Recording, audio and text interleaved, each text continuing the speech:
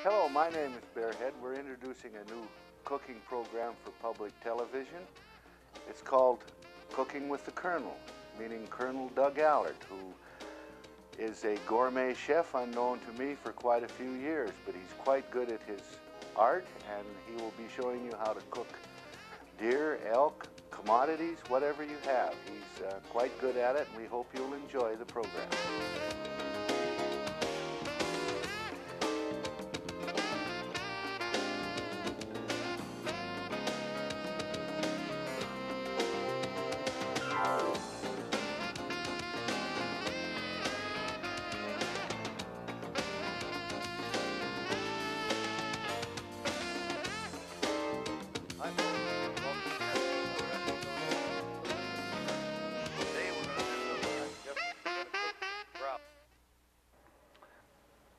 Good morning, ladies and gentlemen. Welcome once again to a segment of Cooking with the Colonel and Eating with the Bearhead if he shows up.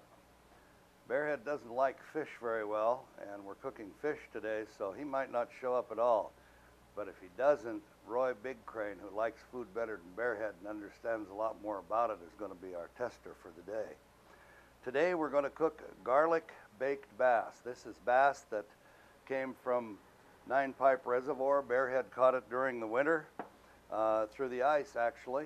I believe they're largemouth bass, and they're very tasty. We're going to prepare it very simply, bake it in the oven with oil, garlic, salt, pepper, paprika, a little Old Bay fish seasoning, which I use on just about all the fish that I cook. The first step is that we're going to put a little oil here in this small pan and saute our garlic for a while.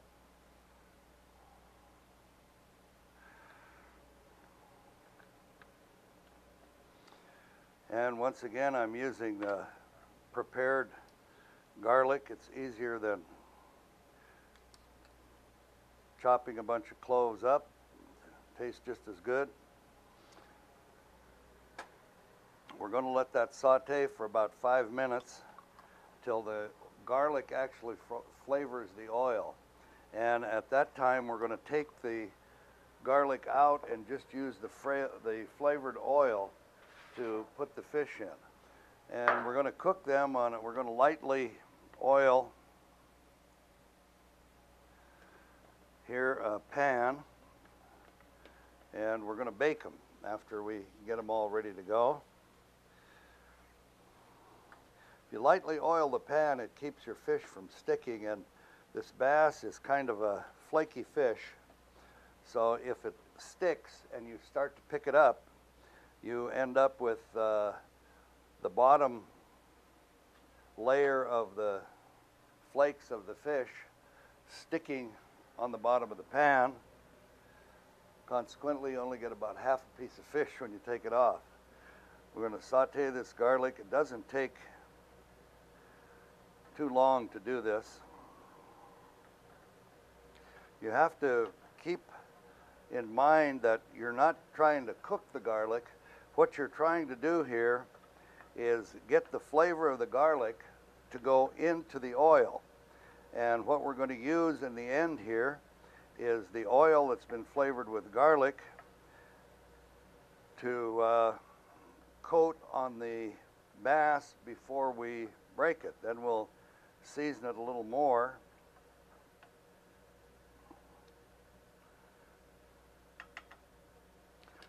This is what our bass fillets look like. You'll see them a little more in a minute, but these are cut off. This bass is probably about a 2-pound bass, something like that. These are a little smaller, probably 1.5 pound bass, something like that. This is a little bigger. That's probably a fillet off of a 2.5, 3-pound bass out of Nine Pipe Reservoir. And we'll have our stuff here ready to go here in just a minute, and then I'll show you how we prepare it for putting it in the oven. Some fish require an oven to cook. Bass and other fish such as that have kind of a tender consistency and are pretty flaky don't really fry very good and or don't broil too good. So they really require an oven. You have to put them in the oven to to get the flavor that you're looking for and the consistency so that they don't fall all apart.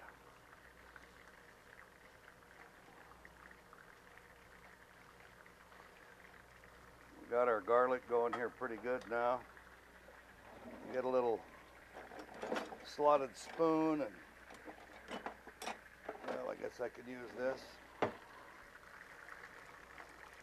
when I get ready, and then we'll just take the garlic out of there and discard it after we get the oil well flavored.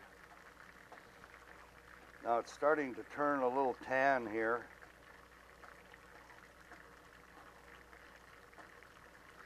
So that's probably good enough. We'll take that garlic or most of it out of the oil. Doesn't hurt if you leave a little bit in there. If you're using regular garlic and it's in big chunks, you can get it all out easier, but it doesn't hurt if you still have some in there. And we do have a little bit in there. So now what we're going to do is take each of these fillets, being very careful because we still have hot grease,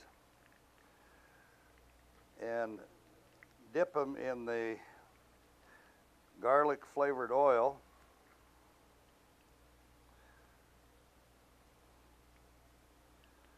These are nice looking fillets. Bearhead just learned how to fillet fish this year, and he did a pretty good job. Eddie Ivanoff is our fishing partner and fish filleter. He babysits Bearhead and I out there on the ice like we don't know what we're doing, like we're a couple of old men, which we are. But he taught Bearhead how to do this, and he didn't do a bad job. So we're going to coat this with the garlic flavored oil. It still has some, whoop, there's one with a few bones in it. Bearhead didn't get all the bones off of that fellow. We don't really need this much fish, but Bearhead had these frozen in a plastic bag, and once I thaw fish out, I don't like to freeze it again. Once you thaw anything out at home, it's best not to freeze it again. Use it up or throw it away. But it's best not to refreeze something, and you should use, especially fish, just as soon as you thaw it out. In fact, some chefs will tell you that you should cook frozen fish actually still partially frozen, just a little bit thawed out. Okay, we've got our garlic oil on that. Now we'll put some salt and pepper.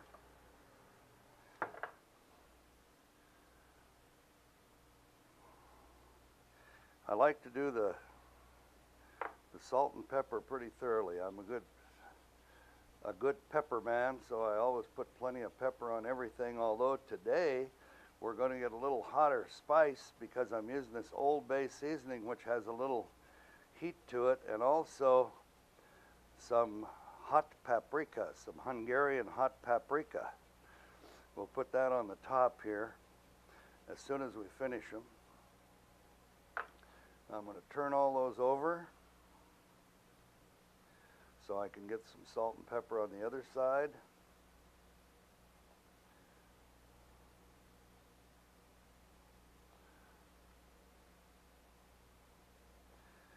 I have some potatoes cooking in the oven at 350, and now I'm going to turn it up to 450 because that's where we bake the fish. You bake the fish hot and fast,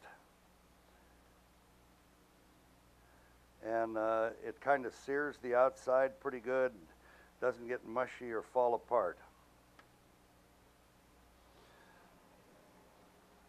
Put a little salt and pepper on this side.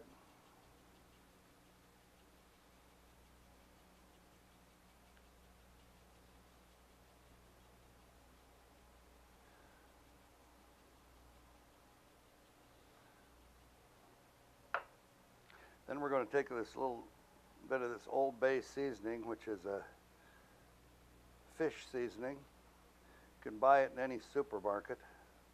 very popular. I think it's the only product that the company makes. I've never heard of any other Old Bay thing. And you just kind of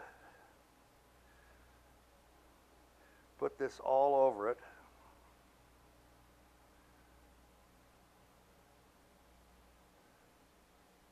Then I'm going to take some Hungarian hot paprika. You can use regular paprika if you don't want anything hot, but this has got a little heat to it. And you can see how much you're getting on there because this is red. I don't want to put too much on, but I do want to get enough to impart just a little bit of hot flavor.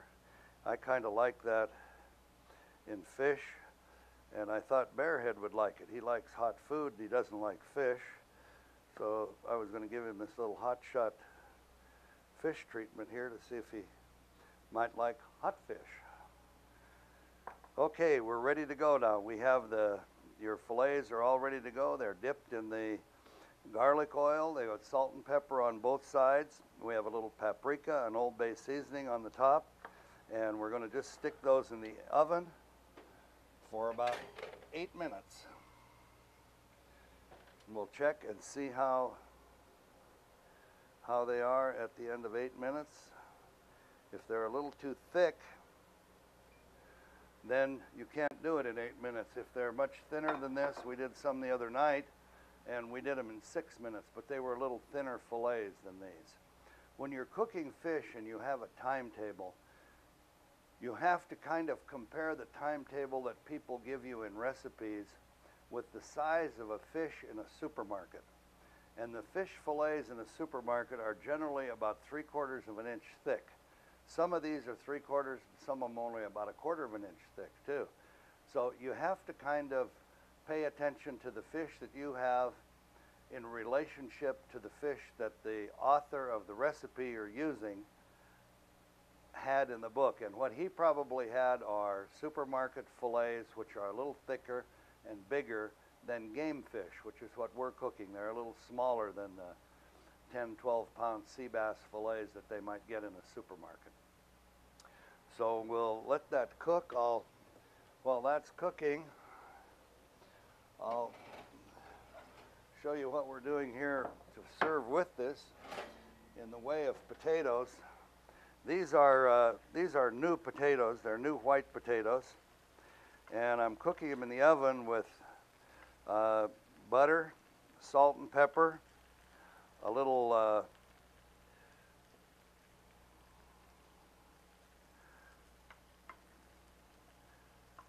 just a hint of garlic and some parsley flakes.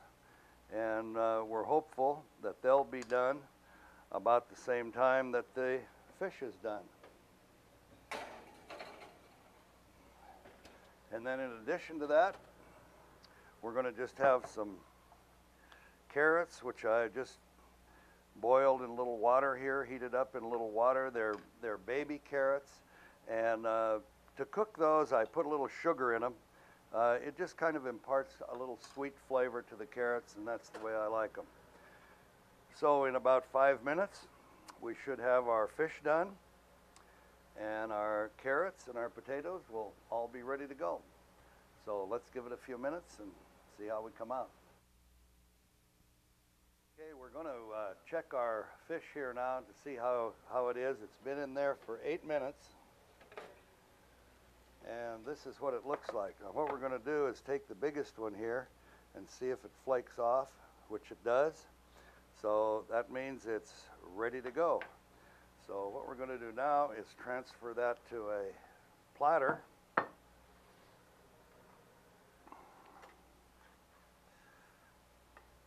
And you'll have some of them break a little bit because these fillets are pretty delicate.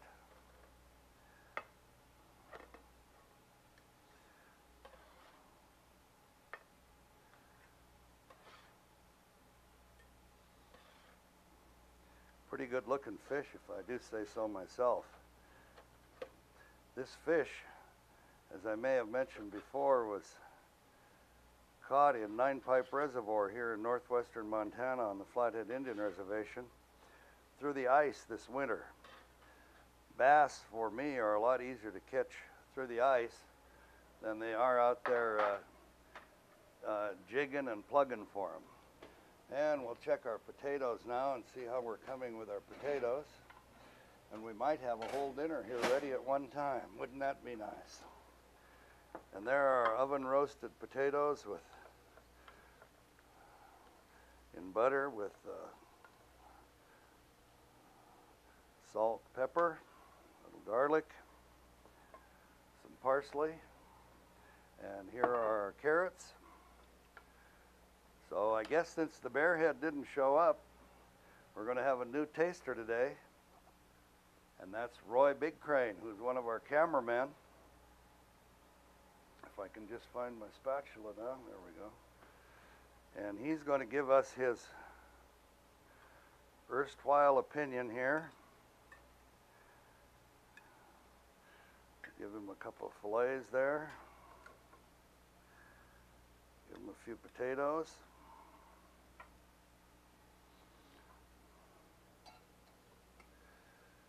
Give him a few carrots.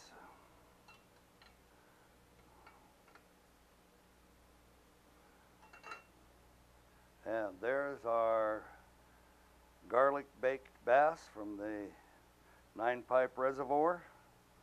Oven roasted potatoes, carrots with a little sugar on them, and we'll see how Mr. Big Crane likes that. I know he's not as ornery as Bearhead, so we'll have to see what he has to say about our dinner today. So Roy, I guess you're going to have to put down your camera and make your way over here.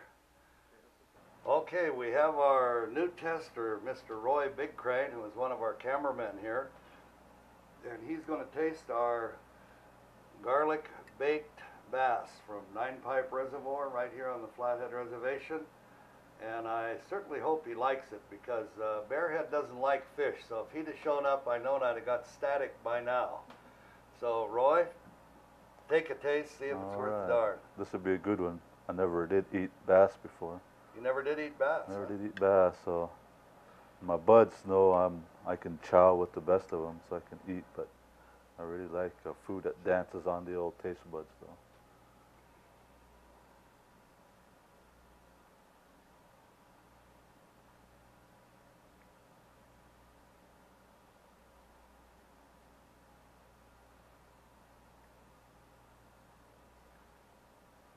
How's it taste to you?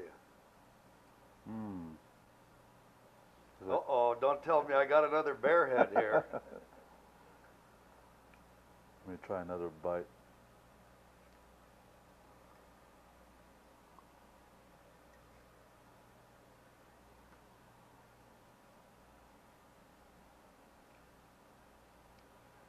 I like that. Not too hot? No. I like hot, so it's been Can nice. you taste that hot seasoning on there? Yeah, it's not real strong, but it kind of just tingles the tongue a little bit. That's just what it's supposed to do. It's supposed to give you just a little sensation of heat, but not too much to drive you away. Well, on Bearhead's scale of 1 to 10, what do you think you're going to give me? Boy, that's a good one. Another good one. I'm usually pretty stingy on my high numbers too, but I'm good. I ended up with another Bearhead. I thought, now Roy eats here every day after we do the show, and on the way out one day he said, Doug, I'd have to give you 11 on that. So I thought, boy, I'll get this tester and he's just going to give me high numbers, but we're having trouble already.